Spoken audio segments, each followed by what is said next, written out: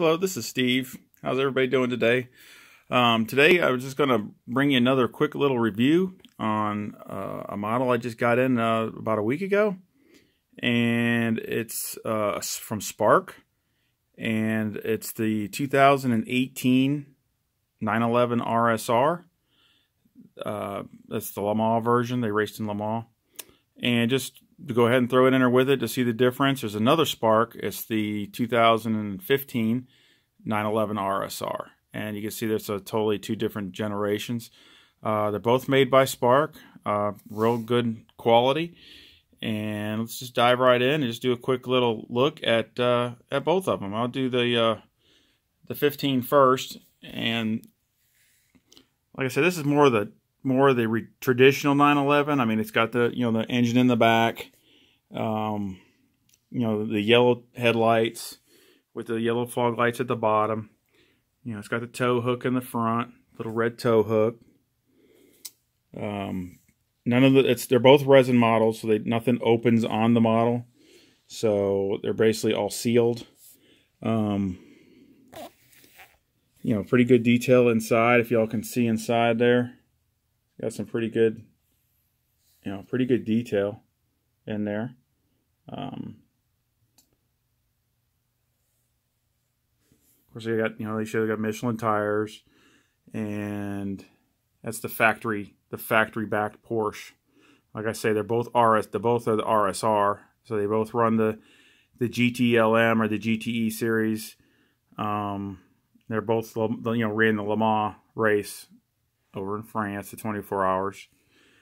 But like I said, it's a really cool, good quality. The paint and all the stickers and the wing and everything on them, they all look really real legit. It's got the tow hook on the back. Tail lenses look really good. Really sharp details. The brakes. And the brakes, if I can get in there, they have pretty good detail with the tires and the wheels.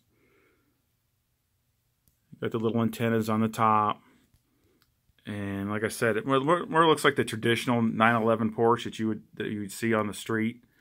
Of course, it's just like basically just like a highly, obviously they're highly modified, but I mean they're still look like the same car that's on the street. I think that it's got the good grill in the front with the little splitter, and it looks like it's the carbon. You probably can't get it on this with I'm using to record, but you can see it looks like it's got some looks like a carbon fiber on the splitter there in the front. So again, it's got some really good details to it, really nice looking. I've had that one probably for about 2-3 years. But just to compare it to the 2018, which the 2018 they changed it, and obviously kind of like my Corvettes and my other review that I did. I mean, this is the 2018 version, so you can see again the arrow is drastically different. You can see the side where it's got this huge side skirts on it, kind of like what the Corvette C7R has, and the splitter in the front with the canard with the little winglets there in the front. The canards there.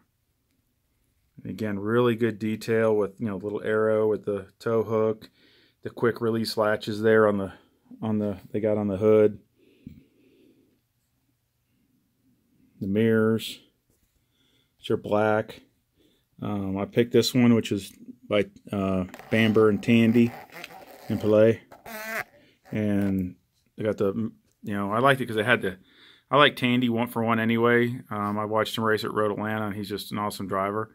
But I liked it too because it had the green outline on the splitter and the diffuser on the back. But again, it's the exhaust is accurate. They did change the exhaust on this RSR because they first came out. They were basically where those dips are right here. They came out about right there on each side, but now they changed them to the center, and just like that one is, so that's accurate. Again, the lenses, all the stickers, the wing, the way the wing is, everything is highly detailed. The insides. I don't know if I can get a good enough picture there of the inside, but again, it looks really detailed. Like I said, I wish something would open, but unfortunately they're all sealed. Good, brakes. It's like they're slotted and everything. Brakes and wheels and tires all really high detailed. So I mean, all in all, I mean, the paint is, I couldn't find anything wrong with it. It's flawless between that and the paint, the paint scheme and the stickers and everything. And even the numbers, they look like they glow, which that's at nighttime. They have that. They kind of glow at night, so you can see them better at nighttime. And these numbers kind of glow, so I thought that was kind of different. I thought that was cool.